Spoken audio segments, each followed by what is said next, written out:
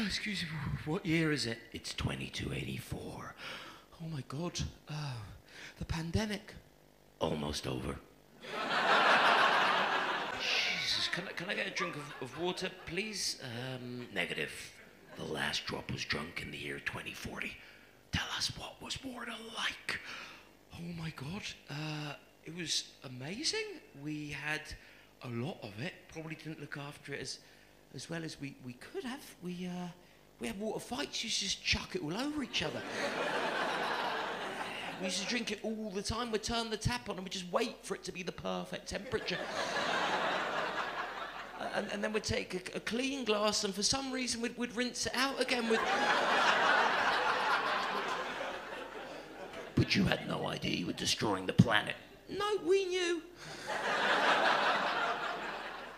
Then what did your leaders do to stop Earth from dying? They put a 10p charge on plastic bags. Then why did you travel in aeroplanes when you knew the pollution was irreversibly heating up the planet? Oh my God, this is gonna sound bad. To go somewhere hotter. I really like that he brought up what our leaders are doing, but this also reminds me of what really rich people are doing. Never tell me to use a paper straw again.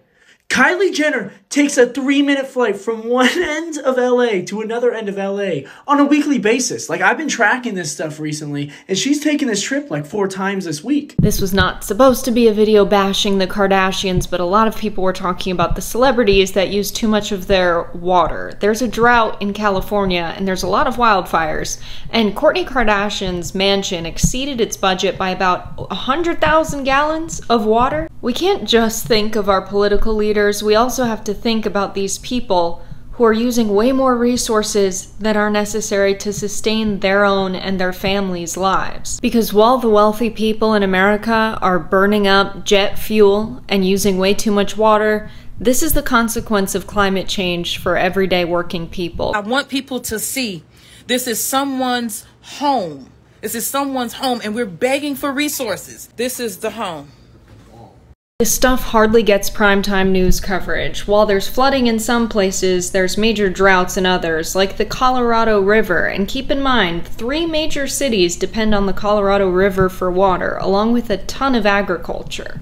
And the Inflation Reduction Act, which many people are calling the big climate bill, is not doing nearly enough. They're boasting that they're going to reduce the deficit by another $300 billion, but what they're failing to outline is the cost of not doing enough for climate change right now. The damage that you saw in St. Louis is very expensive. The potential amount of money we will have to spend by not reducing emissions and building renewable energy infrastructure now is huge. That's why I really like this guy's style of stand-up, because he allows us to imagine a future that can be really difficult to picture. And it can be kind of daunting to imagine the people in power not doing anything to prevent this from happening, but let's not forget how we got the historic Inflation Reduction Act and major climate measures passed. We got a draft bill within days of this happening in Senator Schumer's office. Those are congressional staffers which occupied the office, and Schumer had them arrested. People in power are not incentivized to do anything about climate change. We're going to have to do stuff like this to make them.